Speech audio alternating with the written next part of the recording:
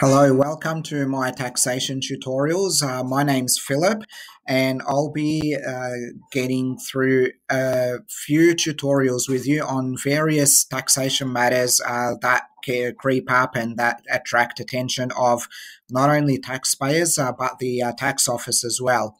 Now, this session will discuss personal services income. Now, what's personal services income?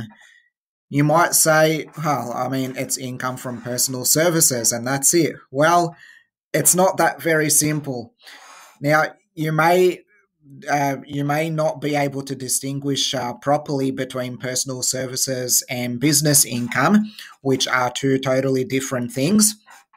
Well, we know business income is income that comes to you from having a ABN registered in your name or in the name of a company, and your income comes from a wide range of sources or from a number of sources. And you include this income in your ABN, you provide a tax invoice, and the income comes to you normally. So that's what we call business income. But personal services income.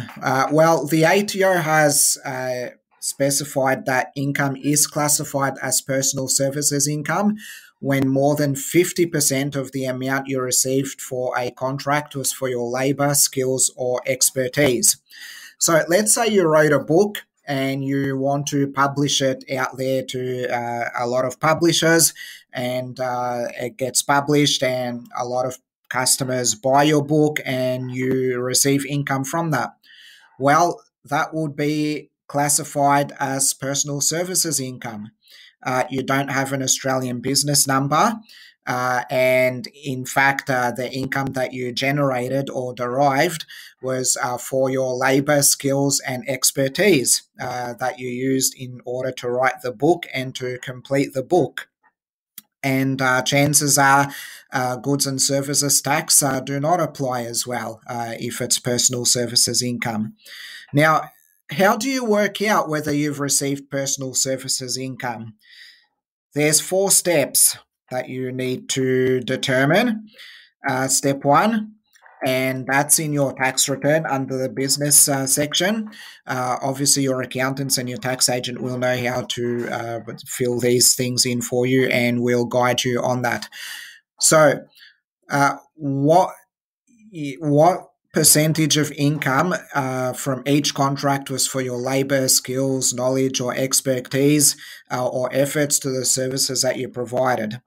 And anything else, such as materials supplied or tools and equipment that you've had to use to complete the project, if you've had to use your own, and if more than 50% of the income received was for your labor and skills and expertise, then chances are the income that you derived, let's say from writing and publishing the book, would be personal services income. So that's step number one. Step number two is what we call a results test. So there's a number of issues with this. Now, all this is available on the tax office website with some examples in assisting you whether whether income that you received are personal services. So to pass the results test, you need to meet some conditions. For example, so one of the conditions, the following conditions are: you are paid to produce a specific result. You are required to provide the equipment or tools, and you are required to fix mistakes at your own costs. So let's take the example of you publishing your own book. So you are producing a specific result. The end result is that customers or consumers in general will go out and purchase your book, whether it's an ebook or whether it's a paper or hardback. Now, the other step that's required is that you are required to provide the equipment or tools. Now, if someone else, for example, if you work at a company and that's your normal job, then it won't be personal services income in the first place.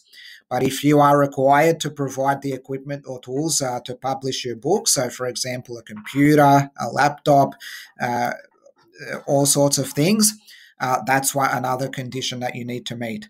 The third condition that you need to meet is that you're required to fix mistakes at your own costs.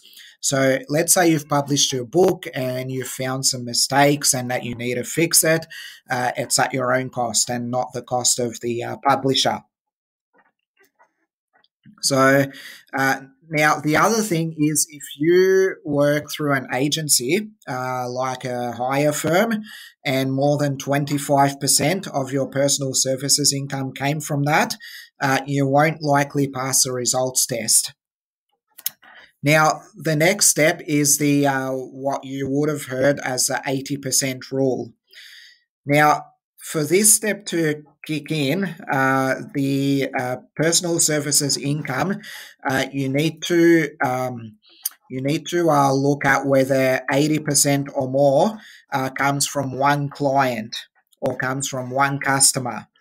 So if 80% or more of your personal services income comes from one client, including their associates, and you believe you will pass the employment test, usually or the business premises test, that means that you have passed the 80% test.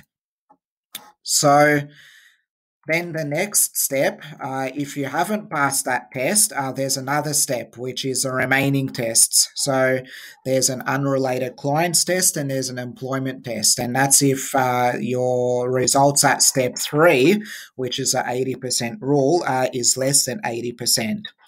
Now, if none of these steps apply to you, then there's no personal services income that you've received.